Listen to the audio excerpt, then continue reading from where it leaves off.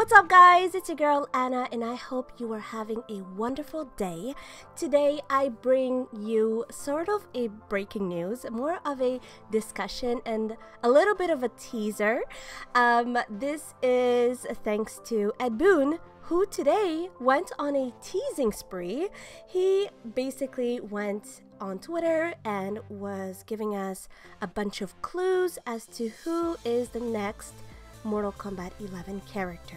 So if you go on his Twitter, you'll see that his first clue that he gave us was from Queen, the Bohemian Rhapsody.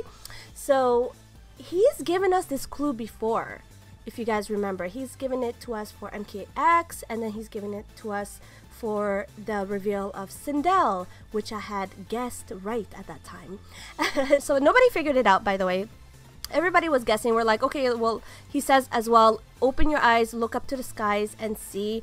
And we all thought, okay, maybe Melina, you know, she comes down from the skies. Maybe it was Ash Williams, he also came down from the skies. Maybe it's Rain, because Rain falls down from the skies. But it's none of that, okay? And then he tweeted out a second clue. So this second clue included a video from YouTube. It was the trailer, the official trailer of A Nightmare on Elm Street that was made in 1984. So this is like the way back #1 Nightmare on Elm Street movie with Freddy Krueger. Super oldie but a goodie, you know. But anyways, so everybody was like, what is going on? So he says that the second clue is in the movie trailer, but it's not Freddy Krueger, and it's related to the title. Okay, so related to the title, let's look at the title. It says A Nightmare on Elm Street. A nightmare. Nightmare. So which character has something to do with nightmares? So I obviously went on Google, and a lot of people did as well, and some people thought it was Michael Myers, and Ed Boon deconfirmed him and said that it's not him. And then some people thought it was Ash Williams, and Ed Boon deconfirmed him as well. He also deconfirmed Ermac and Smoke. So we're like, okay, so there's like literally nobody left. But everyone forgot about me. Hello, I'm Miss Detective. Did you guys forget about that? I am Miss Detective. But anyways, I finally figured it out, and I cannot believe it, because as soon as I saw the second clue, I was like, something is not right, because I was watching the trailer and I've seen that trailer like so many times, and I was like, yo, I know that voice. I've heard that voice before like the whole Freddy Krueger thing. Not before, but like before he posted the Freddy Krueger trailer. Like I know that voice. Where did I hear it from? And you know where I heard it from? From Injustice 2.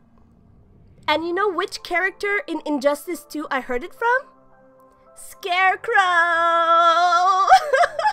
Yes! Scarecrow! Scarecrow's voice actor is Robert Englund. And that is also Freddy Krueger. So it connects, right? And I was like, oh snap, yo. Scarecrow is also like nightmare-ish, and you know, he feeds off of people's fears and all that kind of stuff. And you know, you have he has his whole fear toxin thing, and like he was one of my favorite characters in Injustice 2. And I was like, he would make such a good fit in MK11. It just makes sense. Put them all together, it just makes sense. So that is my conclusion. Scarecrow is coming to MK11. You heard it here first. And I'm telling y'all, I am like almost never wrong, okay? I am Miss Detective. Put the stamp on it, you know? So let me know your thoughts in the comments below. I am so cringe, I know. Let me know your thoughts in the comments below. I cannot wait to hear what you have to say about this. I'm going to be reading the comments and replying to everyone.